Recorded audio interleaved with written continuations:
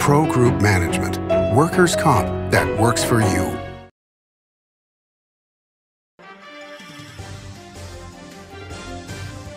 Welcome to Nevada Newsmakers. On the broadcast today, John Lee, the mayor of North Las Vegas, running for governor, here for the whole show on an all-new Nevada Newsmakers.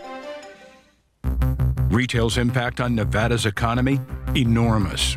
8,600 businesses, large and small, employing 145,000 workers. And last fiscal year, retail paid tax on nearly $60 billion in sales. We're the Retail Association of Nevada.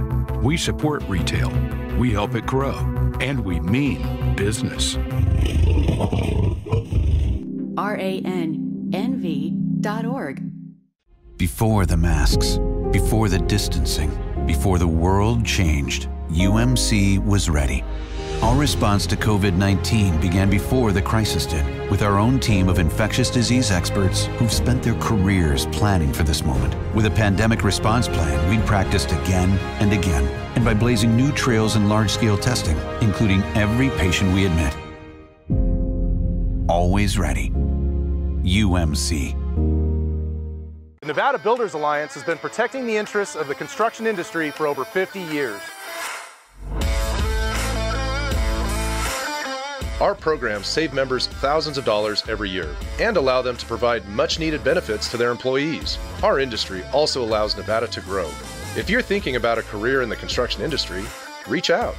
And if you haven't thought of a career in construction, what are you waiting for? We are the Nevada Builders Alliance. Do you play golf? The Optimist Club of Reno is hosting the inaugural Ray Pezzanella Memorial Charity Golf Tournament on June 3rd at the Lake Course at Red Hawk Golf and Resort. For more information, go to pezgolf.org. Funds raised go to benefit local children's programs. Nevada Newsmakers Studio is located at the headquarters of the Nevada Trucking Association. Motion and purpose are a truck's greatest virtue. This is Nevada Newsmakers with host Sam Shad, a no-holds-barred political forum. Now, from the Nevada Newsmakers broadcast headquarters, here is Sam Shad. And back on Nevada Newsmakers, we are pleased to welcome back to the program Mayor John Lee of North Las Vegas, running for governor. Pleasure to have you back, sir. Thank you, Sam. Appreciate it. It's a beautiful morning down here in Southern Nevada. All right, so tell me, what are people telling you on the campaign trail? What's the hottest topics? I think the hottest topic is inflation, without a doubt. More people are concerned about the mileage they're getting, on their fuel. I, for one, can afford, I guess, another little tack on the fuel. I'm all right. I don't have a lot of children at home now, but I can tell you, I drive my wife's car everywhere I go instead of my big Chevy truck. So I'm very cognizant of what's happening with inflation. What we've done in North Las Vegas, though, is we look for ways that we could establish something to help our residents. So we looked around the systems, and we were able to cut our sewer rates for our residential residents 30%. So we're doing what we can in North Las Vegas to help offset some of those high costs that are going on right now. Do you think that it's prudent for government to cut expenses in places where they actually need the money, like sewer, for example, because that money goes towards very needed services, as against letting the public really deal with the reality of the inflation? I mean, on the federal level, we've opened up the oil reserves, but that's really a political statement more than it is actual relief for the public. Yeah. So, Sam, I know what you're saying there, but I can tell you that you're not supposed to make money on your sewer and your water to your residents. It's not a profit-making system for the city. And so we had personally bought a lot of stuff when we knew things were going to be very hard to get in the future. And so we've got enough stock on supply. We're doing well. We can reduce our rates for a period of time to help ease this. But I do understand you should not just look at the expenditure sides of your business. You need to look at the revenue side also. So we're very good at what we do in North Las Vegas, but we do work for our residents and we assist them wherever we can. As you travel around, and especially as you've been traveling around rural Nevada and northern Nevada, these areas are booming. The Reno Sparks unemployment rate is just over 2%. How much economic development can an area take when the housing shortage is as great as it is? That's the market issue. There's no doubt about that. If we're not careful, we're going to be exporting our children out of Washoe and Clark County and moving them to hopefully Nevada rurals, but maybe other states where they have a better opportunity to get home ownership. It is definitely something that we need to be cognizant about. But then again, we are trying to diversify our economies and get away from gaming, tourism, hospitality. So it's kind of, you're damned if you do and you're damned if you don't. We need to strengthen the state. We need to diversify our economy. We need to get more BLM land available in Southern Nevada. We need to put, some reservations on some of that land and get that land opened up for future residential. Where do you see the lands bills at this point? I mean, I was just talking to a reporter from the Fernley Reporter. He's actually the editor and publisher. And he was saying that the Fernley lands bill at this point is going nowhere. Are you getting positive feedback on what's happening with the Clark County lands bill? It's moving probably at the same snail's pace that it does. But one thing you always have to be careful with lands bills, if you go and get too much land, then the people who own the land already are going to, their prices are going to be deflated because there's so much land on the market. So there is quite a balance that does take place with residential and industrial and commercial. I recognize that we have got lands bills sometimes where we're tied to military expenditure bills and stuff like that. There's more than just one way to get a lands bill through Congress. You just have to have people that are elected who want to do their job and start pushing things rather than maybe considering their reelection so much as some of the things that take place to kind of get their mind off their business of doing business for Nevada and more about the business of getting reelected. I think we should be pushing right now with our congressional team to get these lands bills moving. All right, so that brings up an interesting question, which is you now have a race between Mark Amadei and Danny Tarkanian for CD2. The congressman who's currently holding that office, Mark Amadei, has been there for many years and is now poised, if the Republicans take the House, to be in a position of power. What do you make of Danny taking a run at him? Well, truthfully, I like them both. They're very, very kind to me. They're very nice to me, and we have a very polite relationship.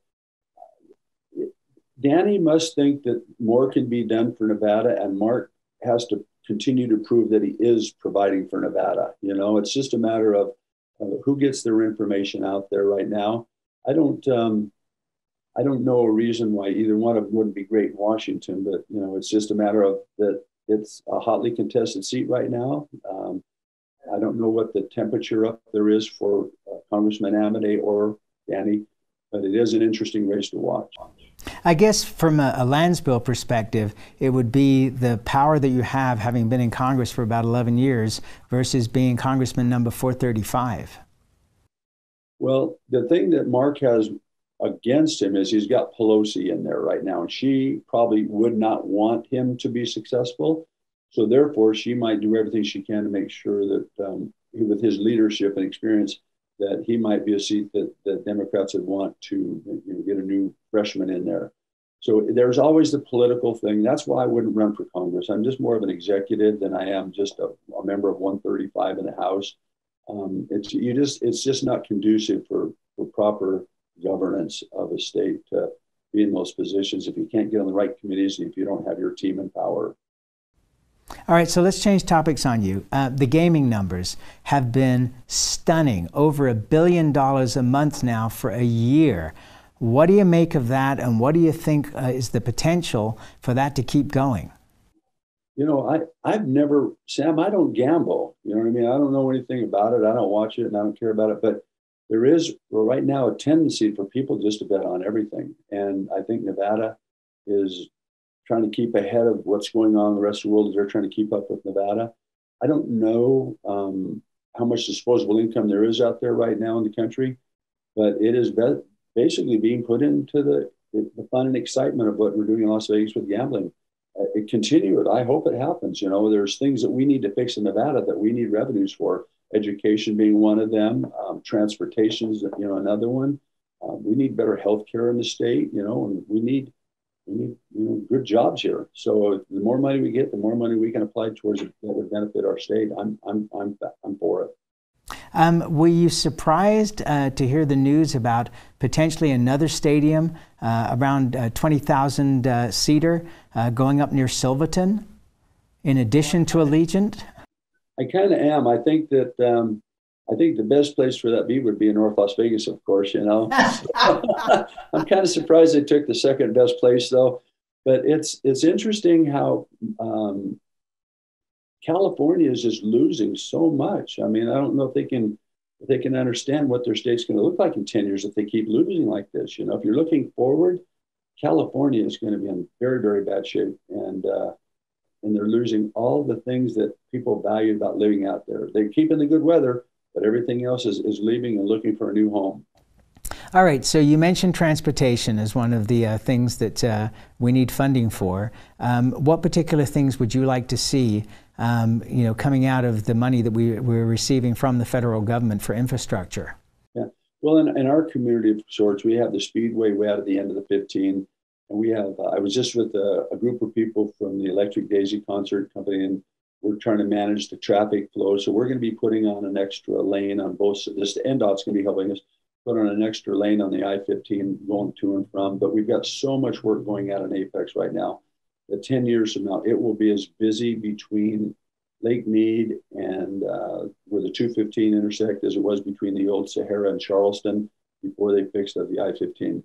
So transportation is going to be a very, very big issue for the next governor. If he doesn't get ahead of it and work and start being more proactive about seeing what the next 10 years look like, we'll be way behind for a long time. It seemed to me, we had the NDOT director on the program a couple of months back, and she was talking about, basically revitalizing things that already existed rather than new projects.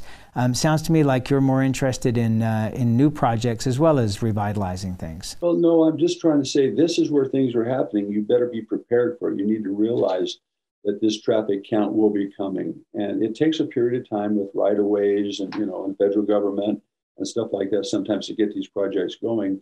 We just need to make sure we don't just sit back and say we've arrived, because with the many amount of people coming up in your area, there's obviously situations up there that probably need help. I know that where you go to the Sparks turnoff, or, in that area, that they're getting a lot of work done up there, which is very smart. So no, it's just always an engaging process to consider what to think and prepare for in the future.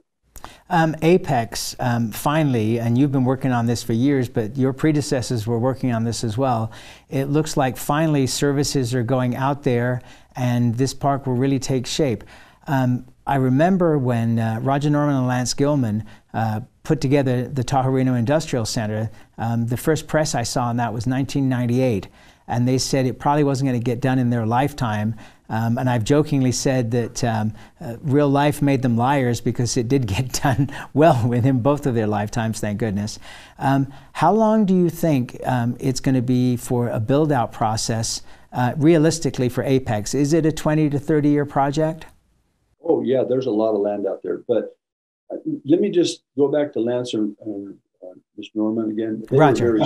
I remember that Roger coming in 1998 to the legislature and explaining about this, and it looked like pie in the sky to us in the legislature, but they knew exactly what they were doing. The pulse was there. They were brilliant. They did great things for that area. We've also done the same thing into Apex. There'll be 30,000 people out there working when this thing gets built.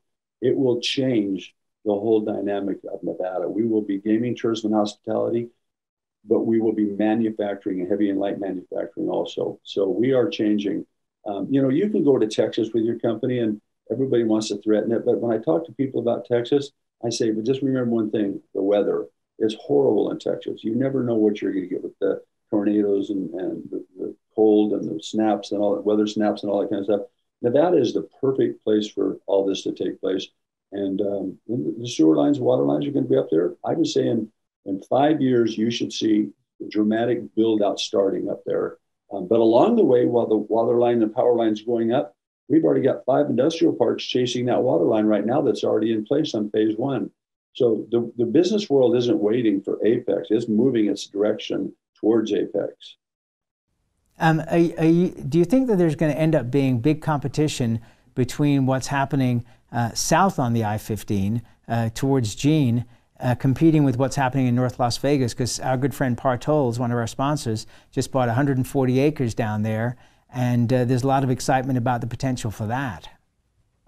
Well, I think it's great. I think it's both. I think we have the opportunity out there, Prim, Nevada. Somebody just bought that casino. They're going to level that down, and they're going to put some stuff out there. So the world is coming. You know, we're preparing for it, and I want all of the governments in Nevada to flourish. You know, I'm very excited about every community having somewhere that they can raise the wages of the people that live within their community. Do you think that we should be going vertical in our cities in Southern Nevada? You know, yes, I think downtown Las Vegas is probably where that would actually work the best until, but I don't see it out in we'll call it the hinterlands, out 4 miles away from the downtown area. I just don't think that vertical allows in manufacturing to really do well. You can go up to 3 floors if you have robotics and stuff like that, like Amazon does, but actually you get farther away from the product and the machinery when you're on the second, third floor that's doing all the producing. But what do you think about, for example, Tesla, their Gigafactory? The forecast is the eventual size of that is 16 million square feet. Well, I've never been one to say that it wasn't possible, and I thought that Mr. Musk was, one of those brilliant people that if he could just get enough support, he might be able to accomplish that. Well, he's gotten the support and he's proven it, and now I think that the world's paying attention to what he predicted 15 years ago, 10 years ago. Yeah, it's pretty amazing. All right, let's take a break. Much more with the mayor of North Las Vegas, running for governor, John Lee, after this time out.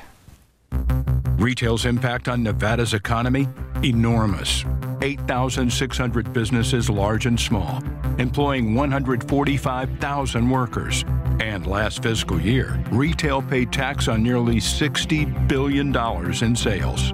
We're the Retail Association of Nevada.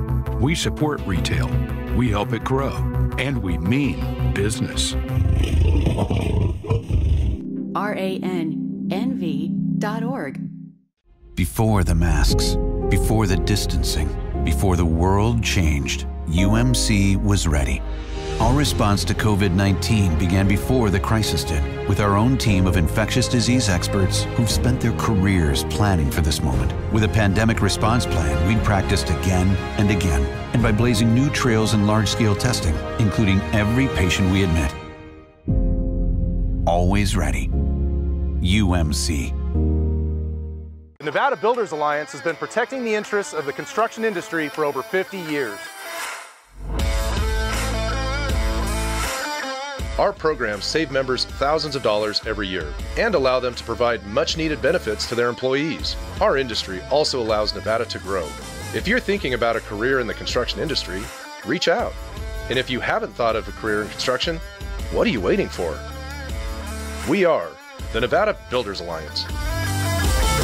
Do you play golf? The Optimist Club of Reno is hosting the inaugural Ray Pezzanella Memorial Charity Golf Tournament on June 3rd at the Lake Course at Red Hawk Golf and Resort. For more information, go to pezgolf.org. Funds raised go to benefit local children's programs. Nevada Newsmakers Studio is located at the headquarters of the Nevada Trucking Association. Motion and purpose are a truck's greatest virtue. This is Nevada Newsmakers. And back on Nevada Newsmakers, we continue our conversation with John Lee. He is the mayor of North Las Vegas, and he is running for governor. You mentioned the Electric Daisy Carnival, which is great that you mentioned that. It's out of the Speedway there in North Las Vegas. It's huge. For people that don't know, it is a rave that attracts 350,000 people over 3 nights, and it's just amazing.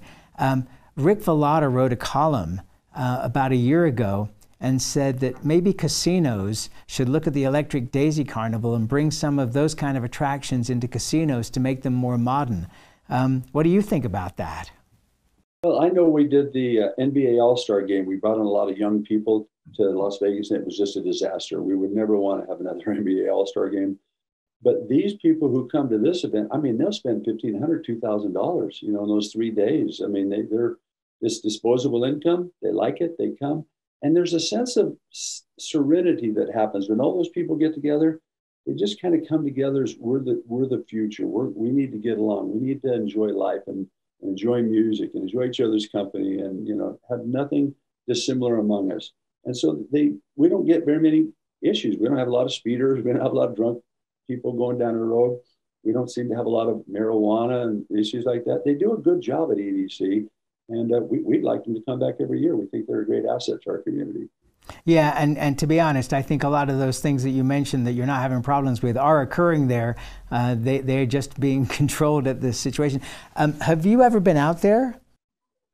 No, Sam, I'm not really interested. I've never been to Burning Man either. Maybe you have, but that's stuff that gets me. No, there are parts of my body I don't want desert sand going into, so I've been staying away from Burning Man, but my wife has been out there. What did you think about the Formula One race car race that's coming to the Las Vegas Strip? That seemed pretty darn exciting.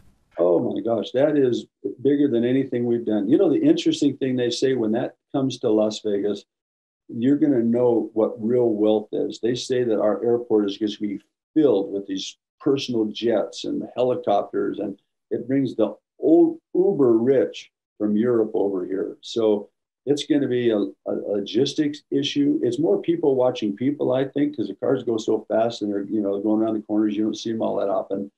But it is something that I think will be exciting, and I think it'll stay in Las Vegas for a long time if it comes here. We're excited about it here.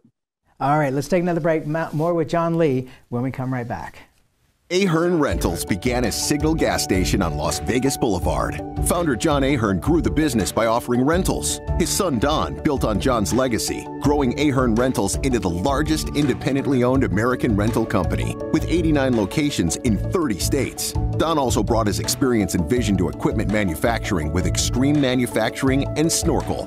Today, Ahern Rentals continues to bring its family values to a new generation. Learn more at ahern.com. As you know, Reno is booming.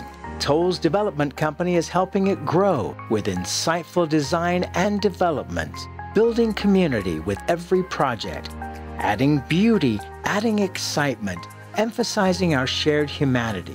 Reno is becoming bigger. Toll's development is helping it become better, more livable, more enjoyable. To learn more, go to tollsdevelopment.com.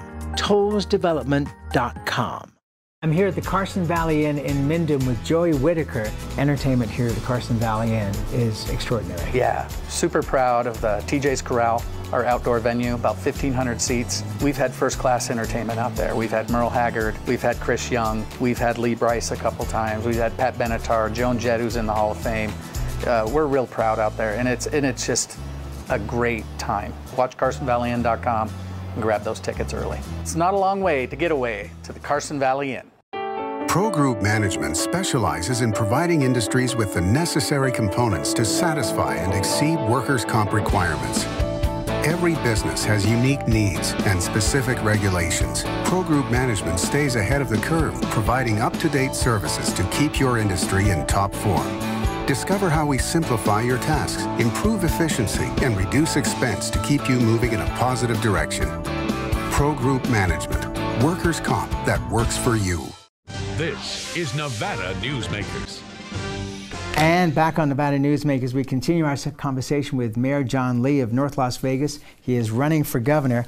I want to go back to what you were talking about at the beginning, which is education. The Education Association withdrew their initiative petitions. The Secretary of State said they couldn't, but the judge ruled that they could, and now the Secretary of State's office is objecting. What do you think about the idea of people being able to run initiative petitions and therefore having, the ability?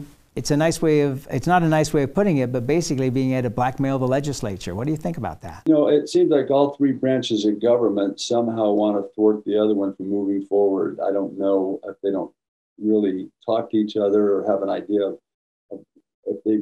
I don't know how to say this, Sam, but sometimes you can look forward a little bit and cause yourself less problems if you look at what somebody else might look at the situation.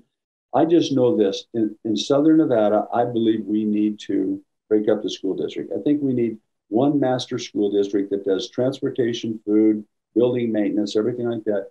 But we've got 42 schools in North Las Vegas. We could have our own school district here. It would be a lot closer to the people that are here. We could, once again, get professional development going for teachers again, so they're kind of excited about learning and continuing on with their trade. And then, you know, we need to retain and recruit teachers. And I think that if we do a good job in North Las Vegas, teachers would want to come to our school district. And there'll be some competition that plays out there. So with this no competition, this let the federal government decide what's going to be happening everywhere, I think we're completely failing. I think Nevada needs to figure out what it wants to do to retain and make sure it educates its school children. I'm actually doing work, Sam, right now that we need 21st century people to work those 21st century jobs. We're not getting them. We're just teaching to the trade that's here, gaming, tourism, and hospitality. And we're going to get left behind, or other people will come here and bring their children who are smarter and get those jobs. I'm not interested in that, Sam. I want all children to rise and have the opportunity in Nevada that I had. All right. Well, you didn't really answer my question about the blackmail thing, but we can hit that the next time you come on the program, because you're always welcome here, sir. Thank you so much for doing this, as always, Mayor. My pleasure. Thank you, Sam. Appreciate you, bud. And we'll see you on the campaign trail. We'll be right back. Each day, the Children's Advocacy Alliance partners with leaders, legislators, and families across Nevada to improve children's health, education, economic well-being, and safety. We recognize Nevada will be no better than the state of its children. Be a part of this change. Be a supporter of the Children's Advocacy Alliance. For more information, go to caanv.org.